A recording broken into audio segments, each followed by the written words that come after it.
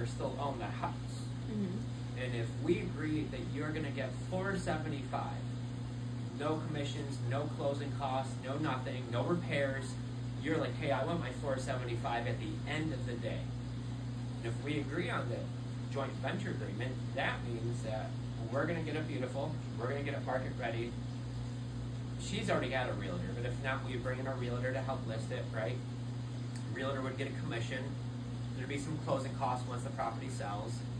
We would have to recuperate our money for the repairs and then obviously make a profit too. Yeah. But no matter what, at the end of the day, the owner, she still wants her $475. And so at the end of the day, you're going to get your $475. We're going to list it for way more than that. And obviously, we're going to make a profit too. And our goal is to get it fixed up, beautiful, get it on the market as fast as I can with the best realtor we know, get this sucker sold. So we're going to price it really aggressively too. I'm not going for like super high and see what happens. No, price it really aggressive to move it quickly.